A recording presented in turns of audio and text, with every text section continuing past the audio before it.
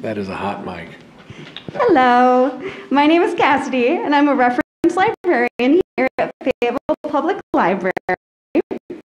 Thank you all for being here, those in person and those tuning in virtually. Today we welcome three wonderful speakers to discuss ADA compliance. James Mather II, Jim, has a doctorate in rehabilitation, education, and research as the Executive Director of Sources for Community Independent Living Services, which is a nonprofit organization in Fayetteville, Arkansas. Source's mission is to promote the independence of persons with disabilities by facilitating and supporting their full integration and participation in all aspects of community life. Second, we have Matthew Shane Bronson, which has a master's degree in rehabilitation counseling and is the Washington County Vocational Rehabilitation Counselor for Services for the Blind. Shane previously worked at Arkansas Support Network as a Ticket to Work specialist, which is a federal program to assist people with disabilities overcome employment barriers. Heather Grigsby has a master's degree in adult education and is currently training in the Rehabilitation Counseling Graduate Program at Euler. Heather is the Benton County Vocational Rehabilitation Counselor for Services for the Blind, and her previous experience includes working in corporate human resources. With that, let's get started. Look, that we actually sat in the right order. Yeah, we did. Okay. So I'm Heather, and I will just kind of give a history of the ADA. And most of the information I got is from the U.S. Small Business Administration little booklet that you can find online for free. You can download it. It is in PDF form. So it comes in real big handy. It has a lot of good information in it for the small businesses. So if you own, operate, lease, or lease to a business that serves the public, then you have an obligation to be ADA compliant. This includes businesses and nonprofits. It was signed into law on 7/26/1990 by George Bush. It is one of the most comprehensive pieces of civil rights legislation that prohibits the discrimination and guarantees that people with disabilities have the same opportunities as everyone else to participate in the mainstream life. To be protected, one must have a disability, which is defined by the ADA as a physical or mental impairment that substantially limits one or more major life activities. A person who has a history or record of such impairment, or a person who is perceived by others as having such an impairment. Some of the just little short tips that business could do: review the policies and procedures of your company or your business, your nonprofit, such as, you have a policy that says that no animals are allowed. Well, you should probably review that to include like seeing eye dogs in that, so you could become ADA compliant. And finally, there are tax credits available for small businesses. And that information is right here in the little book. And the last page of it has a whole list of resources that are available.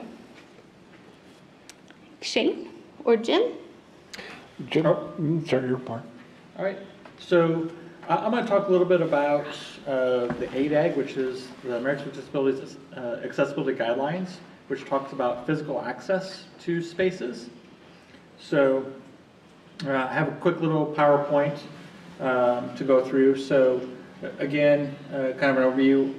I did a great job in the bio of what Sources is, but we'll go through it a little bit more. Why is access important? What is ADAG? And then resources available to folks. So again, the mission of Sources is to promote the independence of persons with disabilities by facilitating and supporting their full integration and participation in all aspects of community life. So what is Sources? Sources is a Center for Independent Living. So there's 420 approximately centers across the nation. So every state has at least one. So in Arkansas there's 4, and Sources is one of those. But for and we're a federally funded entity, and to be controlled, which means that 51% of our staff and board are made up of people with disabilities. We're community-based, we're cross-disability, so we serve anyone with a disability. We're a non-residential, private nonprofit entity, so we're not a residential facility.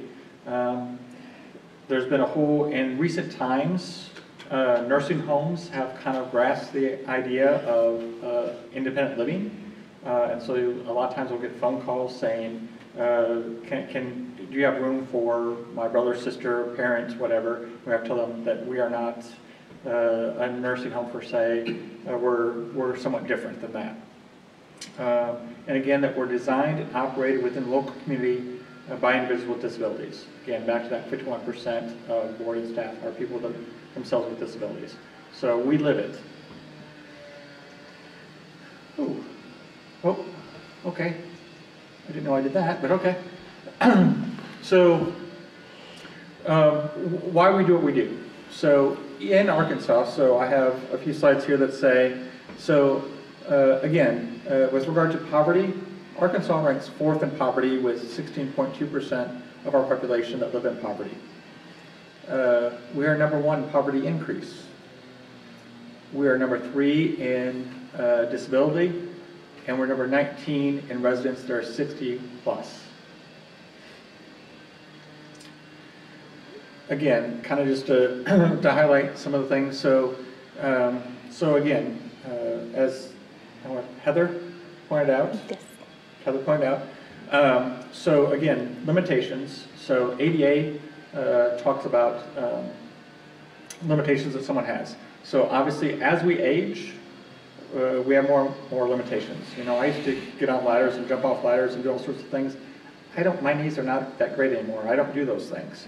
So, but here you can see, you know, that between the ages of 15 and 24, functional limitations are about 6.3%, severe limitations 2%. When you get to 45 to 54, functional limitations 23%, severe limitations 6%. 65 to 69, 45% functional limitations, severe limitations 18.5. When you get to be 75 or older, functional limitations 72.5%, severe 41%. And so we say functional limitations, that includes mobility, your ability to walk, your ability to feed yourself, use the restroom by yourself, those functional limitations. So again, as we age, you know, our functional limitations diminish, unfortunately.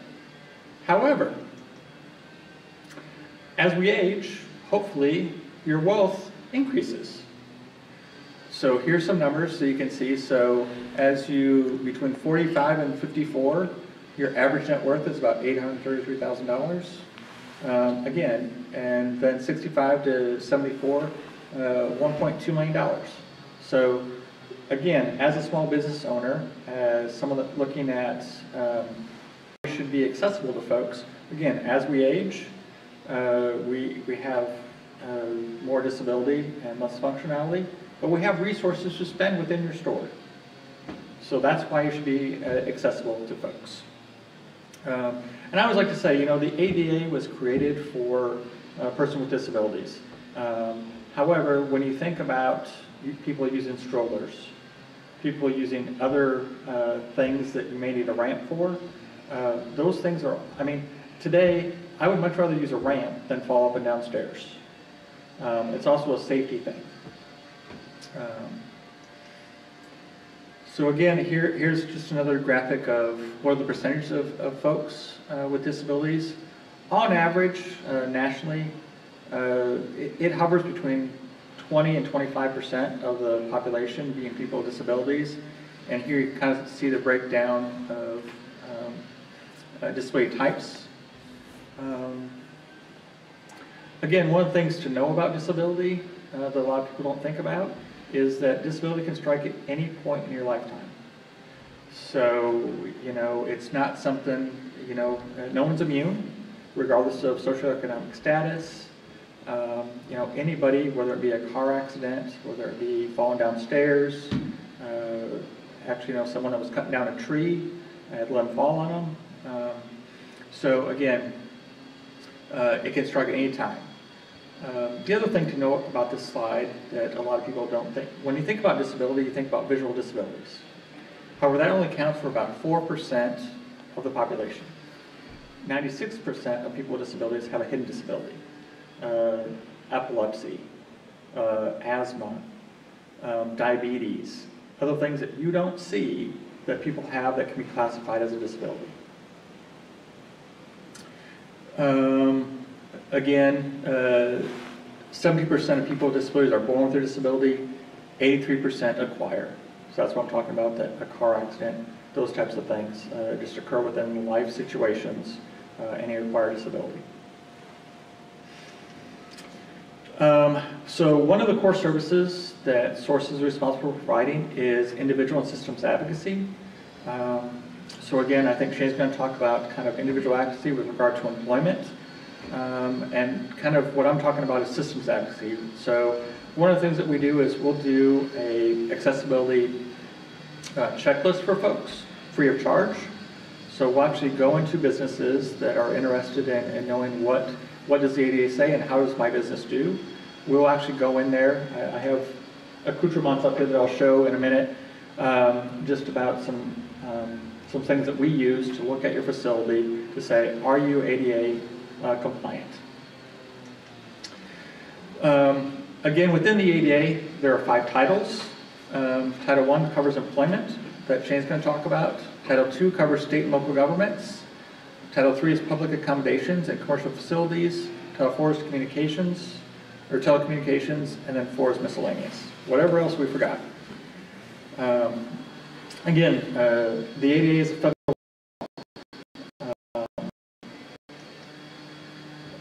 So Title 2 and 3, and that's kind of where I'm going to talk about, contains scoping and technical requirements for accessibility to sites, facilities, buildings, and elements for individuals with disabilities. The requirements are to be applied during the design, construction, additions to, and alterations of sites, facilities, buildings, and elements to extent required by regulations issued by federal agencies under the ADA. So again, as we look at this, you know, it's throughout the whole construction phase. It's if you do renovations.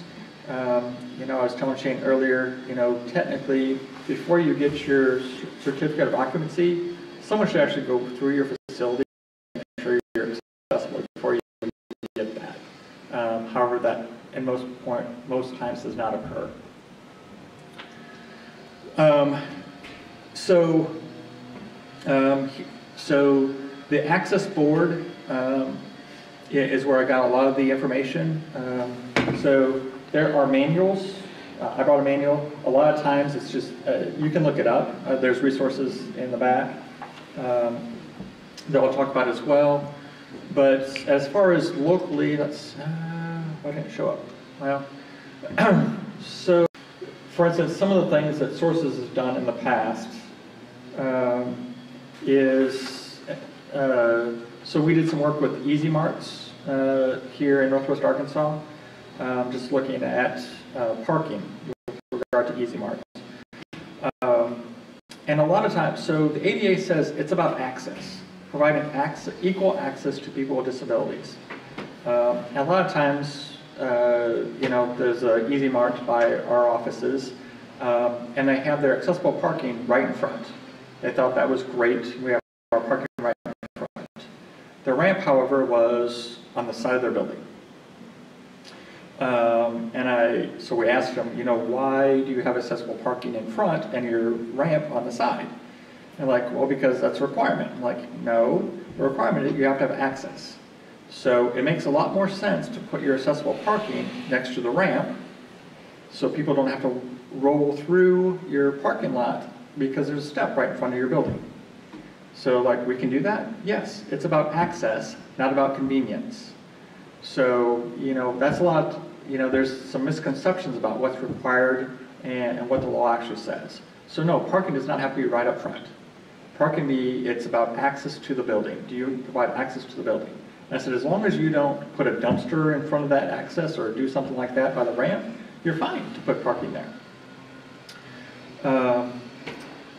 We actually, unfortunately, so if you go up and down Dixon Street here in Fayetteville, I encourage everyone to go up and down Dixon, that you'll see that a lot of the businesses on Dixon have a step up front, which makes it next to impossible to get in if you use a chair. And what happened is, several years ago, the Dixon Street Beautification Project, they asked businesses if they wanted to put the accessible entrance on the back side of their building or in front. And a lot of them said, we'll put it in the back. We'll have ramps out back, we'll do all that stuff. And that was great for a time being. However, then, Fayetteville passed a smoking ordinance. So what people do, they put smoking decks on the back of their buildings and cover up the ramps. So now, if you look at Dixon Street, most of the times if you use a chair, you can't get into businesses. So when they came to redesigning Block Street, Sources was involved in making sure that everybody had access to the front door. We were not responsible for parking on Block Street, so that was not something that we did, but we made sure that people could get in the front door. And that's what it's kind of about. One of the unique things that we did is, for those of you that know Eureka Springs, it's kind of a destination spot. It's an older city, a lot of hills. We were invited to come to Eureka Springs to talk about the ADA in Eureka Springs, which was somewhat unique because there's steps and it's hilly and it's very difficult. But we provided them, one of the things, Eureka Springs was looking at the fact that they're responsible for injuries. And, when there's older folks who talk about functional limitations, people using walkers or people have some mobility impairments, those streets were unlevel, different things, people fall. So looking at how can we make our businesses more accessible. And so we went up there and we provided some information for them about, for instance, on their sidewalk, they had a telephone pole in the middle of the sidewalk. Well, either move the sidewalk or, get the utility company to move the telephone pole. Again, you're creating a barrier for folks that may use a chair, walker, and or have a visual impairment. So we provide them some information as well. And then just recently, we were asked to do some consulting with a public building here in town that had, their elevator had failed. And they, individuals that needed services, the services were on the second floor. And due to COVID, they did not repair the elevator because they weren't open to the public, but once it became open to the public, that elevator needed to be replaced or be repaired. And they're saying that, no, we don't qualify because of X, Y, Z. They were looking at commercial buildings and not public facilities. They were a public facility, just like the library is here. They would need access to all levels of their building. So that was just recently in the last few weeks that we did that. And we could all call a whole host of phone calls. And if you were to call me, you may be put on hold, or I may say, oh, tell me more about that. I'm online. I'm looking at this manual, going through to find exactly the answer that you're looking for. And then if you ask me to come out to do an accessible study, there's a checklist. And this is also within your resource. So if you as an entity want to go through, you can look, and you can go through it at if you have a facilities person or compliance person, they can pull this off the web. They can go through and just look and see. It goes through, like I said, this is the long version, which is like 50 some pages. And it goes through as far as are your light switches in the right spot. A lot of people put, one of the ones that's very interesting to me is they'll put accessible bathroom on the door itself. Now think about it, if you're a person who is blind or have a visual impairment, if you are searching for that door and looking for, and you find it, and someone opens that door, your hand is in their face. it's supposed to be to the left of the door, a certain height away so people can find it, know where it's at, and know that this is the correct restroom to use. So, so there's a lot of things like that that people, and again, the ADAG just went through, so 1990, ADA, ADAG was updated in 2010. Basically, earlier than that, they would say that a light switch has to be 48 inches off the ground. Well, tape measures are all a little different. So now the new requirements give you a range. So to accommodate for floor differences and tape measures and all sorts of stuff. So it's not, you know, so you don't get in trouble for it being 49 inches above the ground.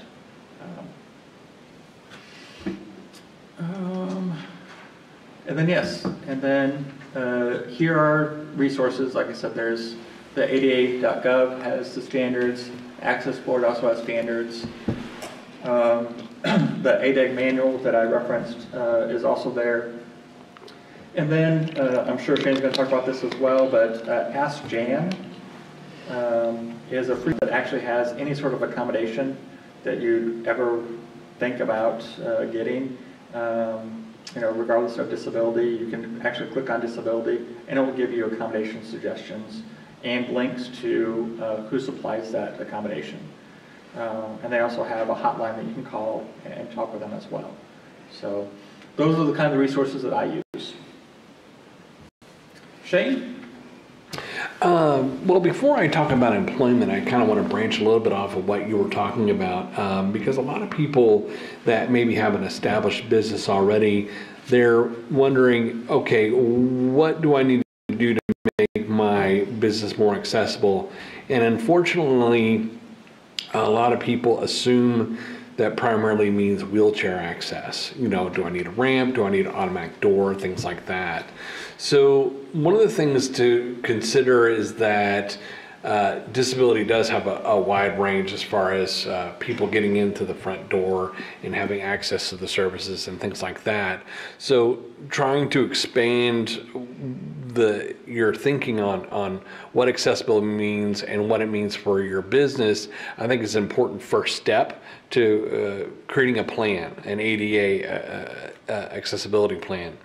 And so one of the things that I look at whenever we talk about ADA and a business is basically there's like 4 things you need to look at when creating a plan to see what kind of changes need to be made. The first one, and Jim alluded to this earlier, is getting in the front door. What is the parking situation like? How do you want to get in the front door? Does someone need assistance to get in the front door? Is your door very heavy?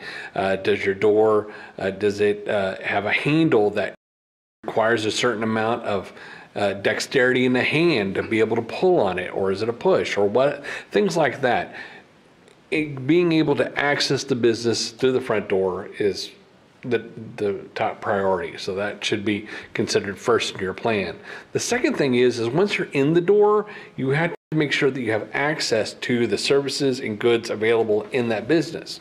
It's no good going into a restaurant or cafe or store or whatever if the shelves are in such a way that it's impossible for someone to reach it because they're too high if they're in a wheelchair, or if their shelves are blocking maybe an aisleway, the aisleway is too narrow for people to navigate through if they are in a wheelchair, or maybe they have signage that is a very small print so that someone with low vision can't see it.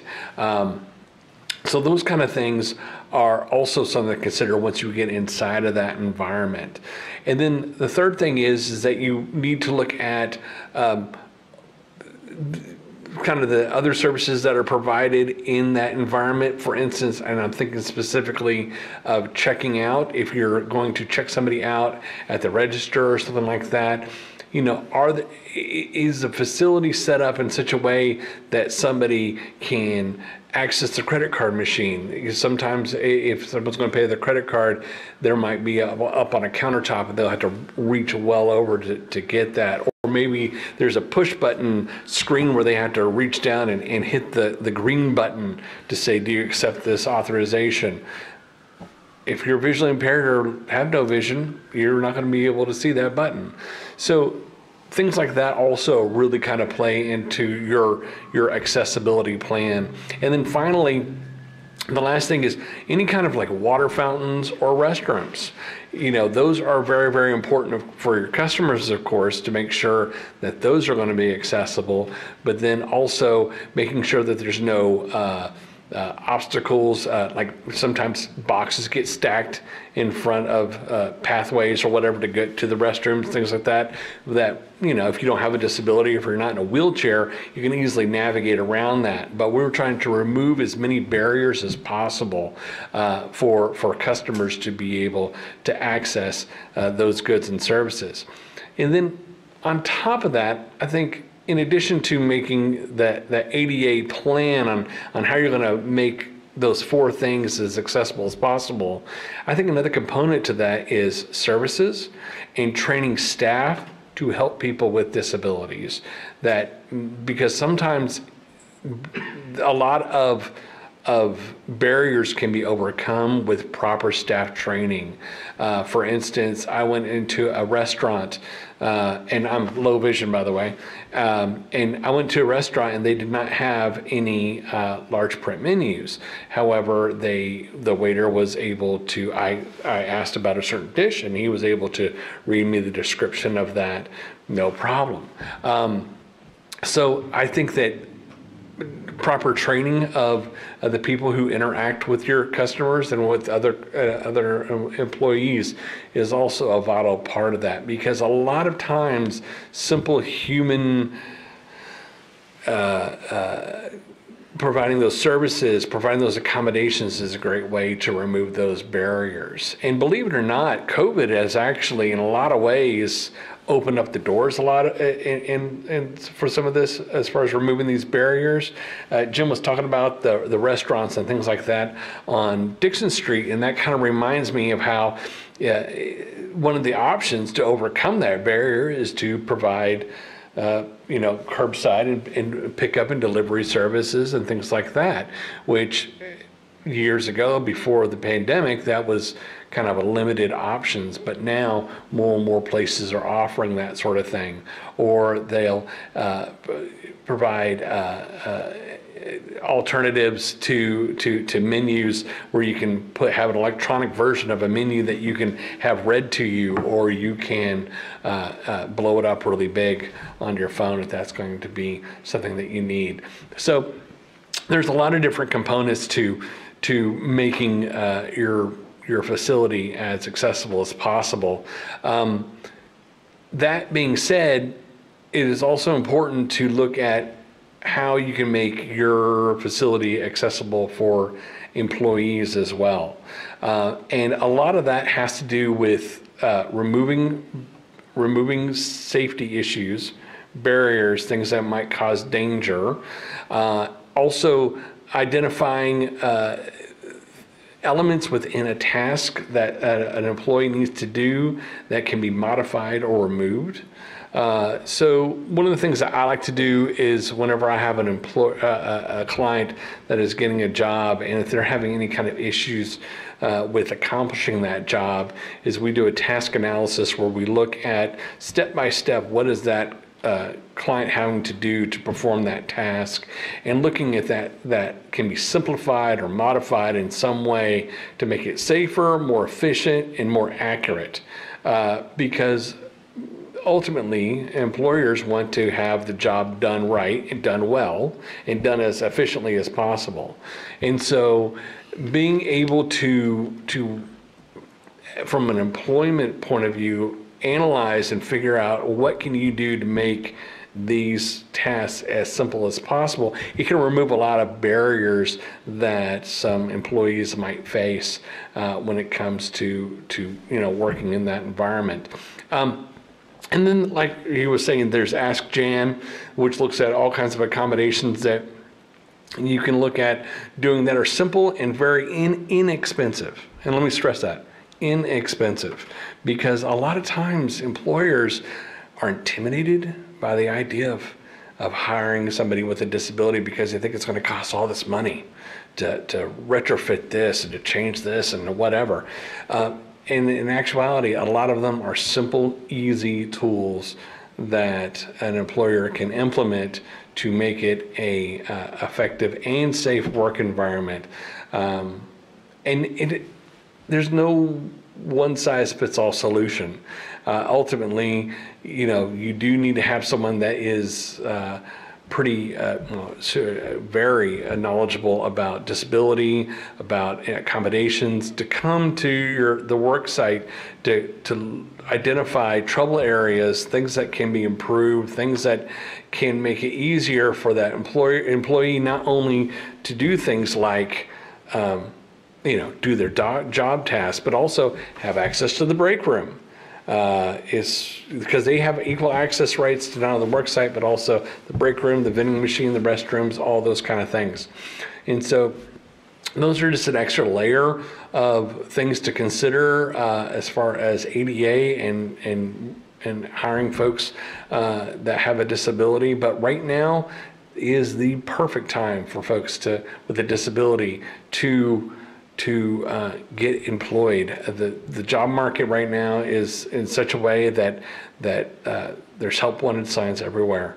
And I think that the prevailing opinion is that if you hire somebody with a disability, to give them a chance to prove themselves, to prove their worth. These are folks that want independence.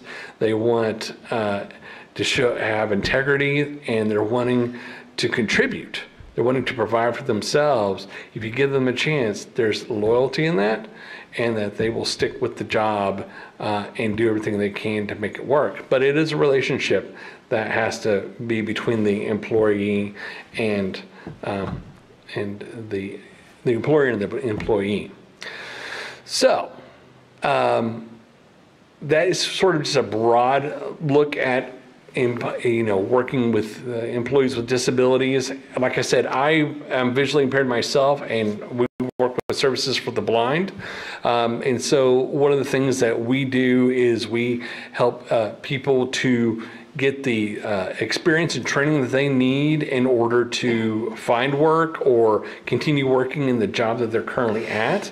So sometimes that's going to be assistive technology, using things like screen readers, or technology that they can tie in with their existing work at home, their existing equipment that they use either for working from home or in that office. We also do provide training on how to use things like canes, mobility devices, things like that to make sure that people are safe. So there are lots of resources out there to make sure that employees have the skills that they will need and the equipment that they will need to perform these job tasks. So it's not 100% reliant on the employer to fork out all this money if they think it's going to cost a lot of money to do the accommodations for this one person. That there are agencies and resources out there that can assist with the planning and the recommendations for what it's going to take for that employee to be successful. So that's sort of my bit as far as the ADA goes. I'm trying to think if there's any other areas I wanted to talk about. One thing it did remind me, though, is service dogs. And I think Heather mentioned a service dog earlier. So service dogs are not just seeing eye dogs. Service dogs can provide a variety of services that a client needs. These can be anything from an epilepsy, seizures, just a wide variety of mobility, balance. If someone's having balance issues, the dog can provide assistance with that. The things I wanted to say, though, is that is different from a emotional support animal. So an emotional support animal, it does not necessarily have that training to provide those services. And with the ADA, businesses are required to allow a service animal to accompany that person unless it may cause undue harm or safety to that environment. So for instance, like a restaurant, if someone can bring their dog to a restaurant if they're a service dog, but they may not be able to bring their dog into an operating room if they're going to have, something removed or something, because a dog being in an operating room would cause safety and harm to something, whereas a dog sitting at your feet in a restaurant would not be. The thing I wanted to mention though about the service animals is that if you're a business owner and if someone comes in with a service animal, you cannot ask about that person's disability. Really, you can only ask two things, and this is according to everything that I've been told. The first thing is this a service animal? Okay. And the second thing is, what services is that animal providing to you? Trained to provide. Trained to provide, yes. And that's it. And you cannot inquire about anything else having to do with that person as far as their disability goes. Now that person, the handler, the owner of that service animal is required to control the animal, is required to clean up after the animal, all that kind of stuff. But ultimately, there's a limit as far as how much you can do when it comes to service animals. But service animals are an important part of that ADA accessibility and compliance issue. So I just wanted to throw that out there because I think it's an important part. Yeah, and to your point too, like you said, trained to and health and safety. So if let's for instance say that you're using a service animal to ride the bus, and every time you get on the bus, this dog snarls and growls and causes a nuisance to other passengers on that bus. The bus folks could say that your dog is not trained. And as a nuisance and a detriment to riding the bus, and ask you not to bring the service animal with you. So there are some stipulations with regard to, again, it has to be trained. I mean, most service animals go through rigorous training, and so when they get on a bus, they're just going to lay down at your feet. They're not going to snarl and cause accidents on the bus or do any of those things. So, I've had arguments with folks, nowadays you can buy a harness that says, I'm a service animal. Maybe not. Again, what is this dog providing to you? Just because you purchase something that says that it's a service animal online doesn't make it a service animal. The other thing that I will call myself out, a few years back, I hired a person who was blind to work in our office,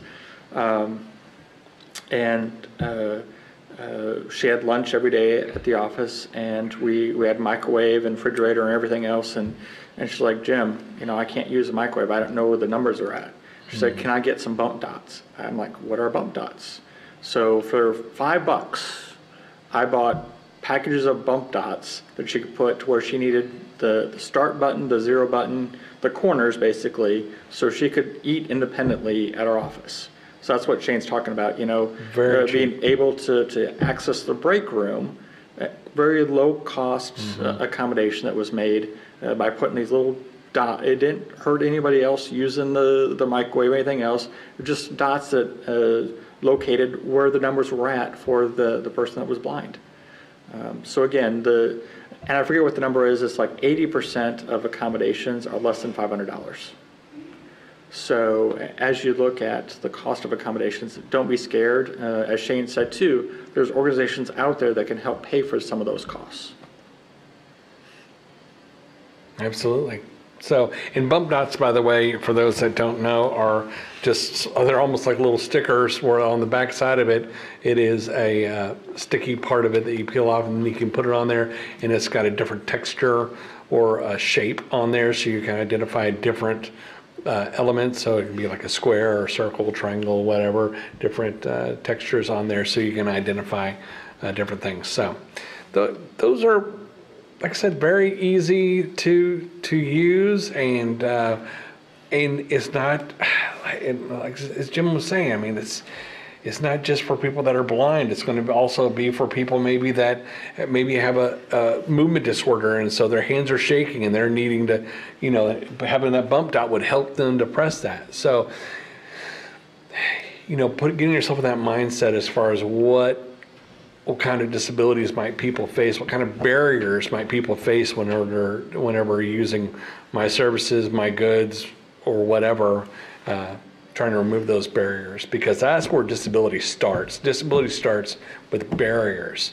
And I give a classic example, and I wish I had an image of it, but if you ever go to the Walmart Amp in Rogers, they have public restrooms that are amazing. And one of the things I love about them is that you go to the door, and a lot of times the visually impaired person trying to see the difference between men's and women's rooms or whatever, he's got a small little thing and it's up there above the door and I can't see it and whatever. You go there and it is a 6 foot tall symbol on the very front of the door that I could see from across the way, even with my eyesight. And so even little things like that, making your signage appropriate and large enough to be able to see, I think is so important. So yeah, a lot of little strategies, nothing big. Certainly, if you're looking to build a new building, certainly, taking all those considerations that Jim talked about is essential, and it's going to be worth it. You're going to get more clients, you're going to get more customers, and that's the whole idea, is to increase access and ultimately make your business more successful. So, anything you'd like to add, Heather? Just if somebody has a disability, keep in mind that you may not be able to see it. That's a huge problem that I've come across, and just be kind to people, because you never know what could be laying underneath the surface of the person themselves. So. Okay. Does anybody in the audience have any questions? Do we have any questions? I do have a quick one.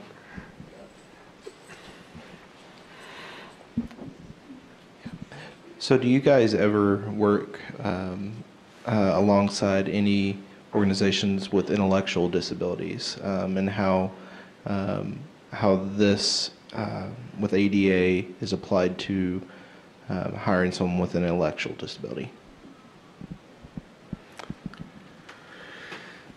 So we do, as far as employment goes. So again, looking at what sort of accommodations does this person need to be successful? Do they need a job coach? If so, how long do they need a job coach for? And then, are there organizations out there that provide that service? And/or again, transportation may be an issue. I'm trying to think. We do a lot pre-employment stuff. So working on folks as they get ready for employment.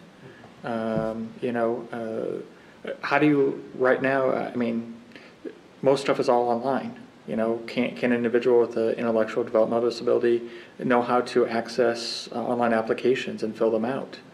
And so we work with folks to do that as well. So yes, we do some of those things. And again, we're certainly happy to go into a business, as we look at, the holiday season, hiring folks, hopefully hiring will ramp up for all people, especially people with disabilities. When Shane was talking, one of the things that I laughed about, that when I went to training, one of the things the trainer said that he loved Christmas time, because he would go in because, during Christmas time, people put up all sorts of displays and different things that restrict access. So he would go through and just do this thing with his chair and just knock stuff over. Just because, he's like, this is not accessible. This is not, I'm supposed to have this much space to get through the aisle. And so he just knocks stuff over just for fun, to say, hey, you're not accessible. So I encourage you, if you have a business, to think about that as you, restrict aisle space and put products out that you keep in mind that people use chairs or have mobility impairments, that you keep aisles. I've been to several different Walmarts recently, and I don't know if you've noticed when you go there, they've their aisles now are huge right now. In Benton County anyway. The ones that I've been to in Benton County, I haven't been here necessarily in Washington County, but I don't know if that's on purpose or if that's just something that that they've just decided to do. But it's nice to see.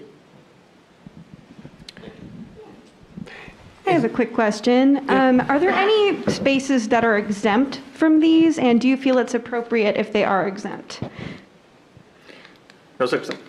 No, that's one of the questions we get a lot, especially like I said, when I went to Eureka Springs, are we grandfathered in? No. The ADA, again, 1990, so 30 some years ago. But again, it gave people, the ADA in 90 gave people a certain amount of time to get them up to speed. But there is no grandfather clause with regard to ADA, and there's no exemptions. But there is the consideration of undue hardship and safety of people that are working there. If you're going to have to do some sort of accommodation or change the access or something like that in such a way that it would be dangerous to others. But those are, very hard to think of as far as situations like that. Now, if it fundamentally, so in Eureka Springs, there's a clause that says, if it fundamentally changes the facade of your building, which again, a lot of times that's not what happens when you make your building accessible. And again, undue hardship is, for instance, if you're a small business hiring 5 people, and you're required to, put in an elevator because you have access now to a second floor or something. That could be considered an undue hardship for that business because an elevator could cost $100,000, which you don't have. Now, likewise, undue hardship is, what do I say?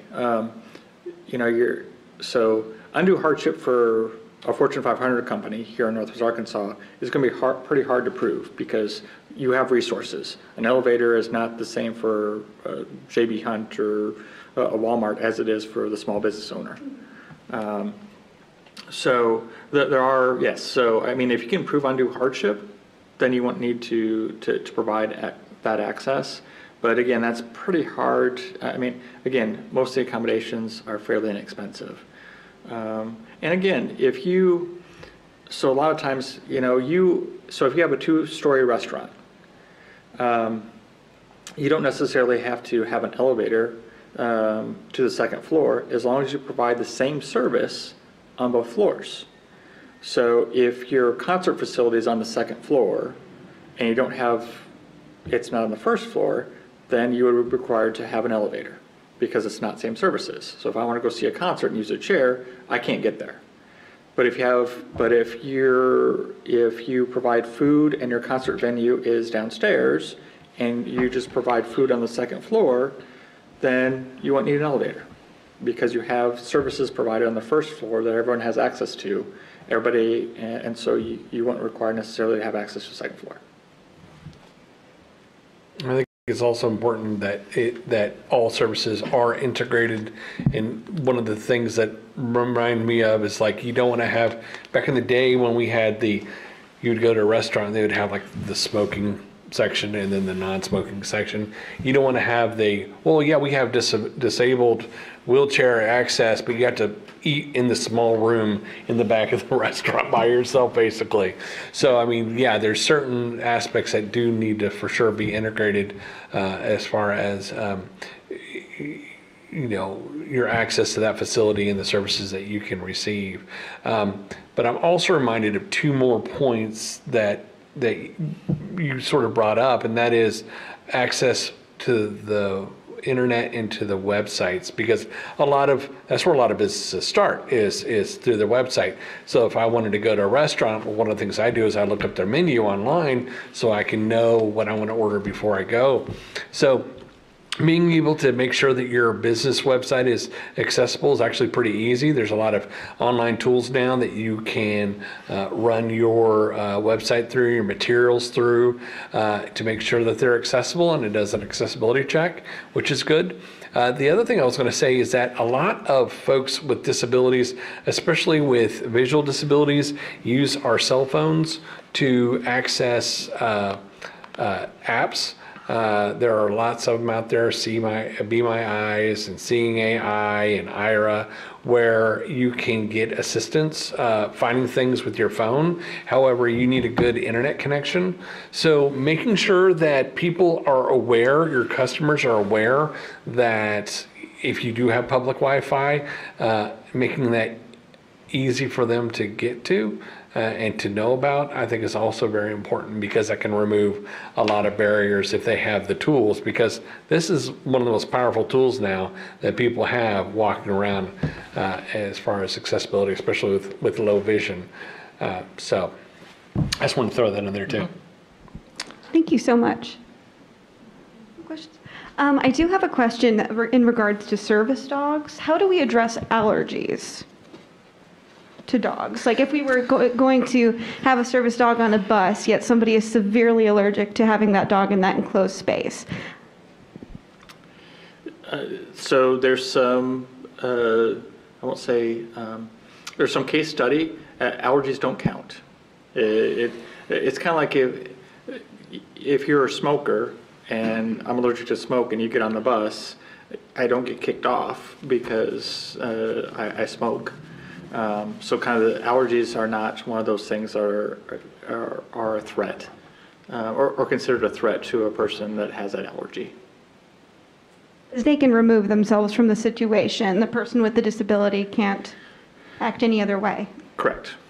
And I think there's also a mention of grooming the dog, that the dog has to be groomed and brushed and things like that, and that has something to do with the allergies as well. I think I was reading one, it was talking about it was a bakery where they prepare food, and the concern was, oh, you got all this dog hair that's going to be floating off or whatever, yeah, and basically that is, you can't exclude a service animal if it's groomed to the, now what groomed means, I'm talking about going to the beauty shop, but yeah, you know, where it's not going to be just shedding all over the place. So that's something else to consider.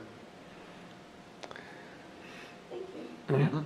And I have seen mentions of miniature horses too, but I'm not sure about those are the two. So miniature horses and dogs are the two accessible animals that are actually in the legislation.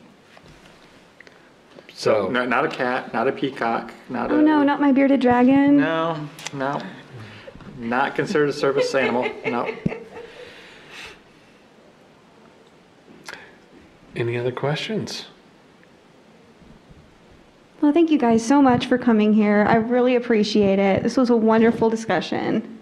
Thank you. Thank you for having us. We appreciate it. Thanks, guys. You're welcome. Thank you for coming. Yeah.